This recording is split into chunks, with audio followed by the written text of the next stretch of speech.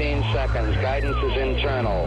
10, 9. Ignition sequence start. Space Nuts. 5, 4, 3, 2. 1, 2, 3, 4, 5, 5, 4, 3, 2, 1. Space Nuts. Astronauts report it feels good.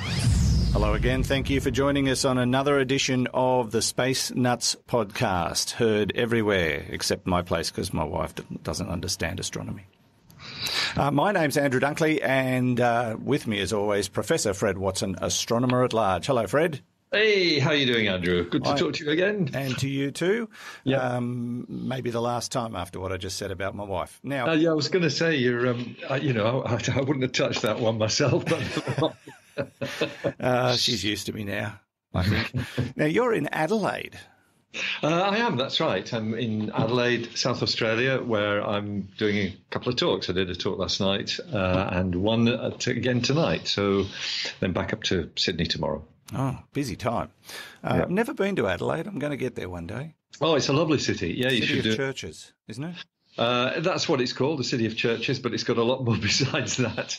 And I've always found it a very pleasant place to visit. And the people who talk funny. They say they talk funny, but they all sound Aussie to me, so it doesn't make a difference. Oh, dear. Now, today we're going to be talking about India's plan to land something on the moon and these new fast radio bursts that have been detected, but have certainly thrown up more questions than answers. Speaking of which, we're going to be talking about some questions that have come in about neutrinos, a near-Earth asteroid that's headed our way soon. And can we develop slow descent spacecraft by creating our own fuel in space? Interesting questions, Fred. We'll get to those soon. But let's talk about this plan by India to land on the moon possibly this weekend. Well, that's right. Yes, and in fact, this is the planned landing date is 2 days from when we're recording this, so there's a good chance that it will have happened by the time some people have heard. Exactly that. Yes. So you must forgive us if what we're saying now really doesn't make any sense by the time you get to listen to it. However, it's very exciting. I'm really looking forward to seeing how this mission pans out. So it is the Indian Chandrayaan-2 mission, which was launched, if I remember rightly, back on the 22nd of July, with a fairly leisurely transfer to the moon by the spacecraft, which is quite big. The Chandrayaan orbiter is a fairly sizable one because it carries on board a lander, which of course will land, and the lander itself carries on board a rover, which will rove once the landing has taken place. So the current status is that Chandrayaan, the orbiter, is indeed in orbit around the moon. That has all gone really successfully. I think great credit to the Indian Space Research Organisation, ISRO. They seem to have taken this project with a very high level of success, and all credit to them for that. But the crucial time, which the space agency is describing as the 15 minutes of terror, is when the lander actually drops down onto the lunar surface, hopefully safely. That is the part of a mission like this which is most critical.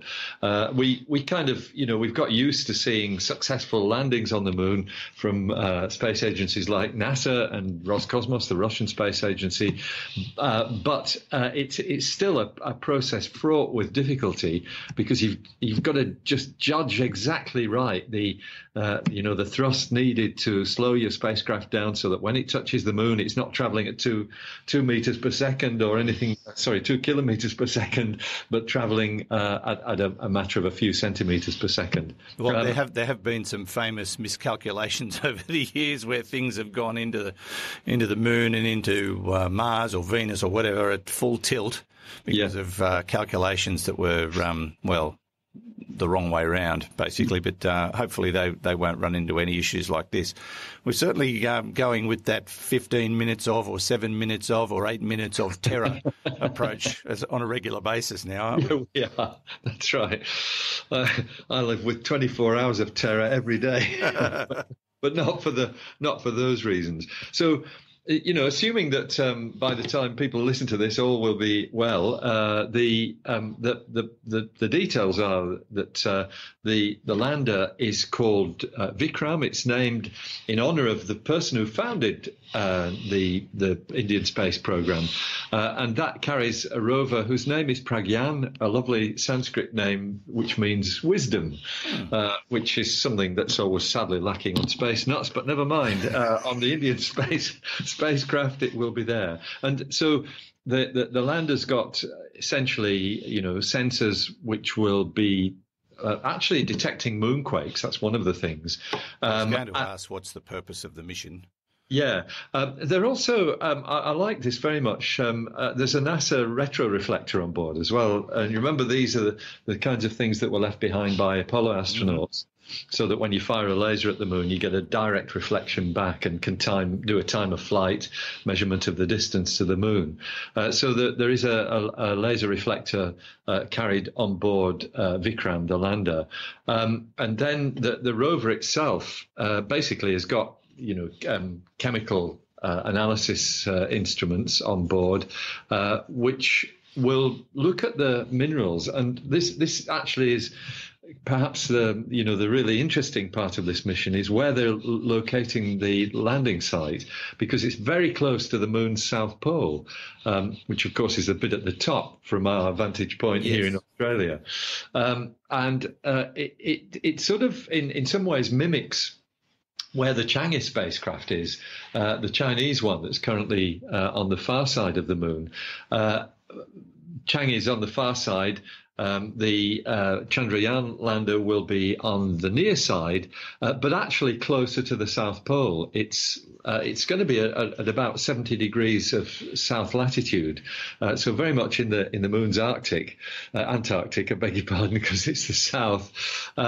It's a very highland area. There are mountains and craters absolutely covering this area. So it's going to be a challenge to get the thing down on a site that's flat enough for it to stand upright and for the lander to work. But the chances seem to be good that will happen. But more especially, the reason why they're choosing this landing site on the near side is that perhaps the most interesting feature on the far side is something called the Aitken South Pole Basin, which is the biggest dent in the solar system pretty well. Comes about because of an asteroid impact very early in the moon's history. And that threw material out from basically from the moon's mantle, the layer underneath the crust. And it's thought that where the Indian lander will touch down is about where some of the most interesting minerals will have landed after that impact. So there might be stuff on the surface that really is samples of the moon's mantle. Really interesting, philosophy of the science to be extracted from this. And I wish them well. Hopefully all will go well and we'll have some great results from the lunar surface. And hence the reason for a rover, so you can get out and do that exploring and pick up samples and do your analysis. And if you're relying on landing on one spot and just scraping something up, which is how they did it early on the Mars missions, you could miss a heck of a lot. But we've got better technology these days, so hopefully that will prevail, and we'll get some new information about the moon. How many countries have now landed on the moon? We've got the United States, we've got Russia, we've got China, we've got Israel, we've got India potentially. Yeah, Israel, of course, the landing wasn't really a landing, but that's right. So okay, how many countries have left debris on the moon? So 3 basically so far, and hopefully four by Saturday. Yes, that's right. We will watch with interest, and good luck to them. Hopefully it'll be a huge success. You're listening to Space Nuts. Andrew Dunkley here with Fred Watson. Roger, you're loud and clear here also. Space Nuts. Now, Fred, to the topic of your discussion last night in Adelaide, in fact, 8 new fast radio bursts have been detected. These things are popping up from time to time, and as most things do in astronomy, they create more questions than answers. What do we know about these ones? Not much, really. So must have been a short talk. Yeah, it was a short talk. Yeah, no, I did a lot of scene setting last night, and a lot of analysis of current Australian astronomy and how it benefits our studies of things like fast radio bursts.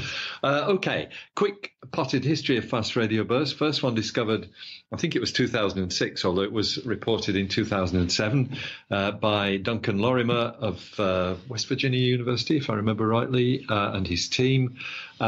They found this single blip in archival data from the Parkes Radio Telescope. They're actually looking for pulsars, these pulsating, rotating neutron stars, but they found just this blip of radio radiation, which was quite strong. And by analysing the details of it, something called the dispersion of the radio waves allowed them to realise that this was an object deep in space, probably, a billion light years away or something like that. And then there was a succession of these things discovered by the Arecibo radio dish in Puerto Rico. So the objects are characterized by the fact that over a period of just a handful of milliseconds, there's this bright radio flash, which, given the distance of these things, which are kind of known to be what we call cosmological, which means a long way away, that they are very, very energetic. That they push out energy, which is kind of the same as the sun emits in a year, or something like that. Sorry, 10,000 times what the sun emits in a year. Wow. Let me get the facts right. They're huge amounts of energy, and very brief. And we still don't know what they are. But it was actually data from Arecibo, which I think in 2015 led to the discovery of the first repeating one of these, a radio burst, fast radio burst that actually repeats, not in a periodic way. It's quite a sporadic repetition. But the fact that it repeats means that you could look at the spot in the sky where it comes from and see, you could basically determine where this object is in the sky fairly accurately, because it does it more than once. And then look at it with different sorts of telescopes, optical telescopes, that's visible light ones, infrared telescopes and things like that, and look at what's there. And it turns out that the repeater is in the sort of outskirts of a very ordinary dwarf galaxy at a distance of about 3 billion light years. Nothing really to tell you what is special about the environment in which this object exists. So, excuse me, in terms of repeaters, that was the situation at the beginning of this year. There was only one repeater. It rejoiced in the name of FRB 121102 to give it its proper title. Then in January, a second repeater was found, and that got people very excited. Meanwhile, many of the single shot ones had been observed, and I think the total now is well over 100 of these single shot fast radio bursts. But as I said, in January this year, the sum total of repeaters was 2. But then within the last couple of weeks, we've had a report from a telescope, excuse me, Andrew, with a telescope with the wonderful name of CHIME. CHIME is the Canadian Hydrogen Intensity Mapping Experiment. And it's a radio dish in British Columbia, or actually a succession of not so much dishes as troughs. They're telescopes that are fixed in space, low-frequency telescopes. And they have turned up 8 repeaters. Wow. So that's put a whole new dimension on this study of fast radio bursts. It looks as though something like 10% of all known fast radio bursts are actually objects that repeat. That creates a mystery in itself. I mean, trying to understand a single shot fast radio burst would probably be more logical because it was a single event. But to get repeaters, and this one being, what, an 8?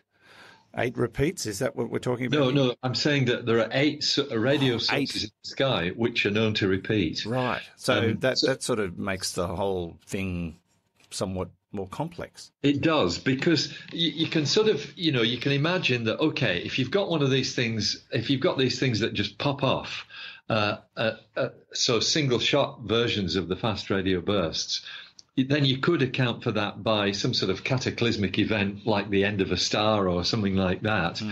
But when they do it again and again and again, then that explanation doesn't hold up. And so, I mean, the theoretical work that's definitely going on in the background, trying to understand these things, is stuff that I'm not really very familiar with. But my colleagues in the fast radio burst trade, if I can put it that way, talk about flares on magnetars. Magnetars are very highly magnetized neutron stars, and apparently if they get flares on the surface, they can be very energetic. Okay. But I don't know, I'm not in a position to be able to judge whether that's a reasonable explanation. People have suggested colliding neutron stars as well, which we would perhaps be able to detect by gravitational waves, because we've seen evidence from gravitational waves of colliding neutron stars. So unfortunately, they don't sort of tally with fast radio bursts. But the mystery, I think, is still wide open, that we've got some of these things that repeat and some don't. The repeaters are in the minority, but they're not unique. That was the big news this year, and that's certainly what differentiates our present knowledge from what we would have been talking about this time last year when there was only one repeater. Yeah. I suppose we're also probably trapping ourselves in thinking, well, this must be caused by similarities in events, but maybe not. Maybe there's all sorts of different ways fast radio bursts can be created that we might need to think a bit more outside the box. Exactly. Well, there is one person, excuse me again, there's one person who's doing that, and that is Avi Loeb of the Harvard Center for Astrophysics.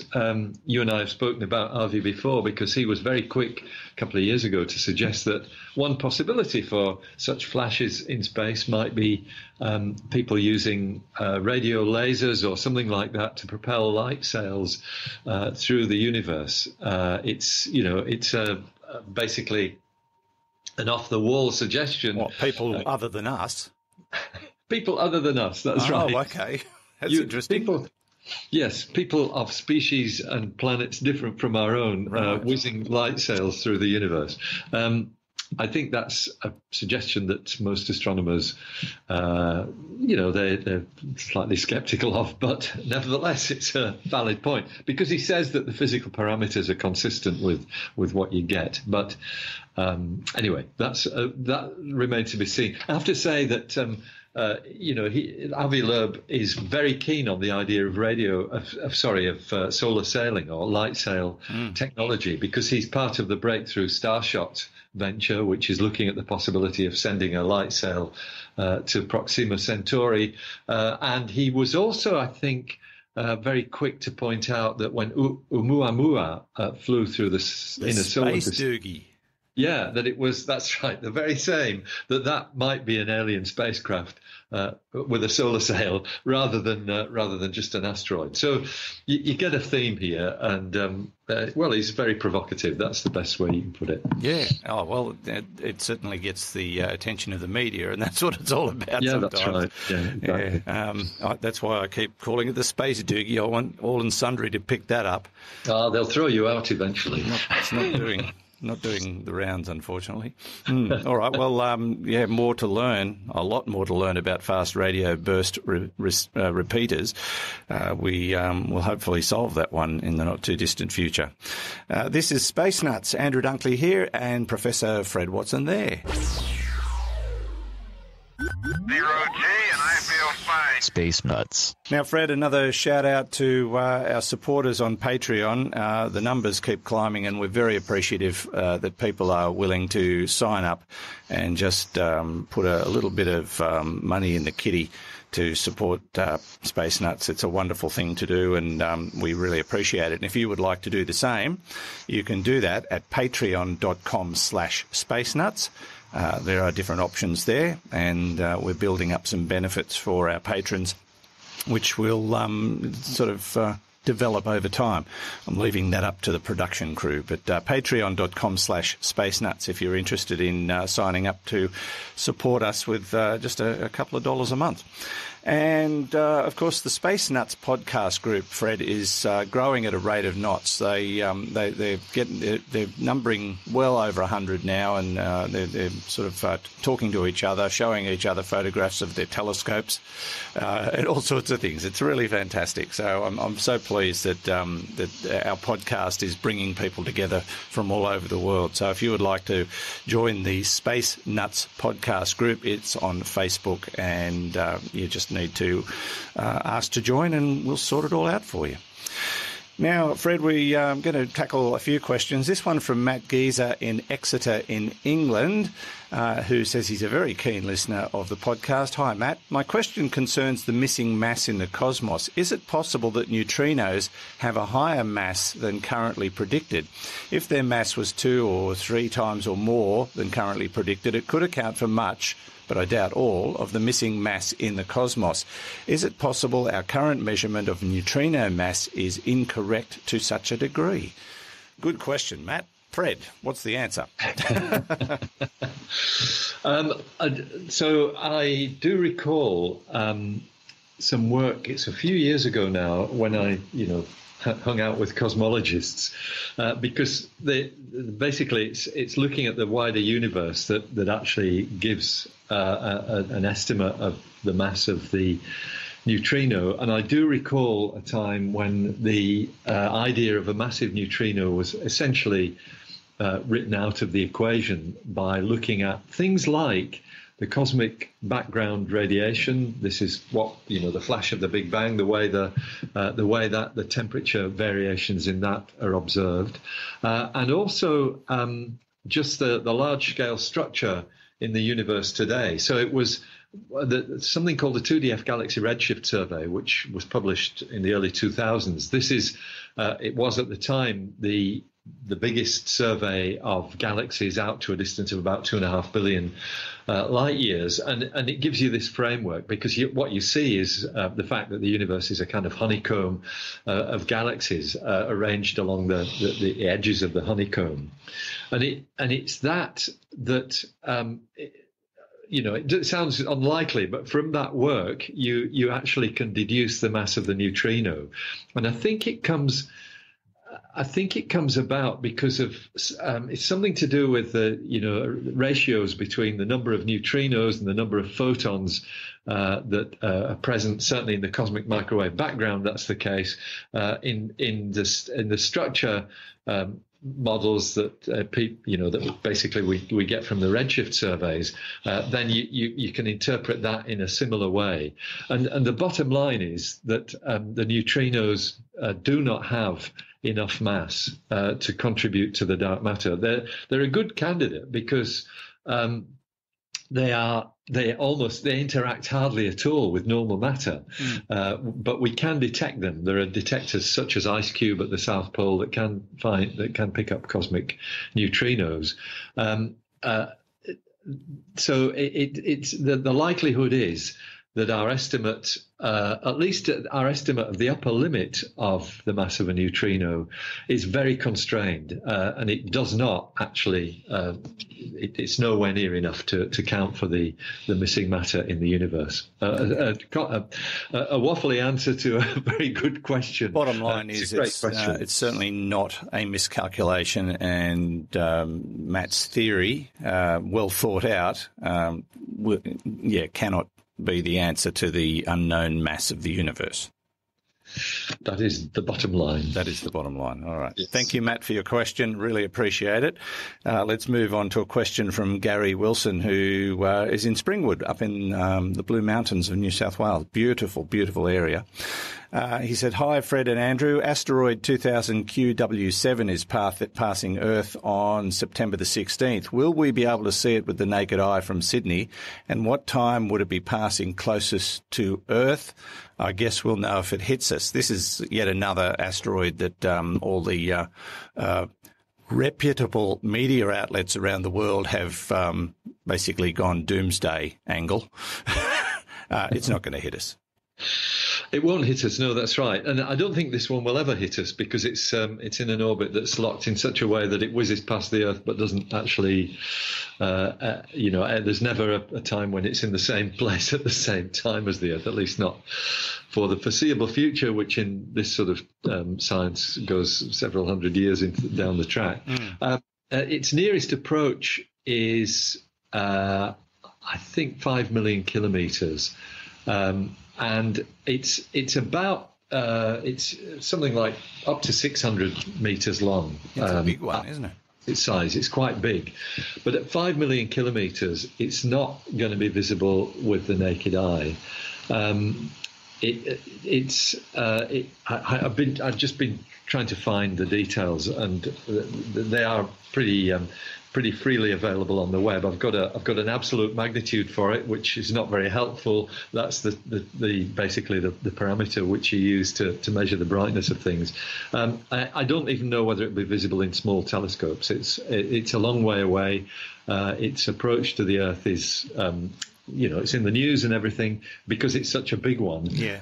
But it is, in terms of visibility, I haven't really been able to get my... Well, let's say for the sake of sensationalism, if a rock that big hit Earth, what would be the effect? 600 metres.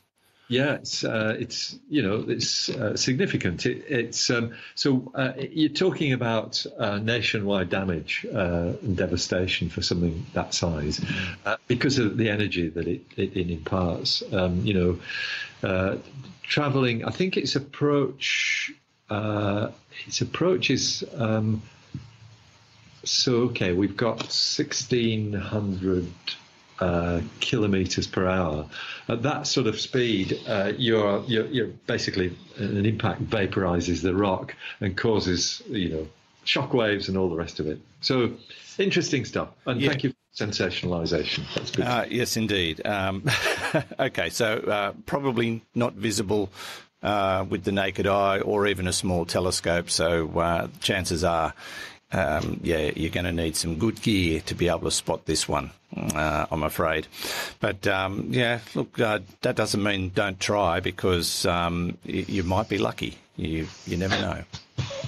I wouldn't even know where to look, Fred, to be honest. I'd have to do some research.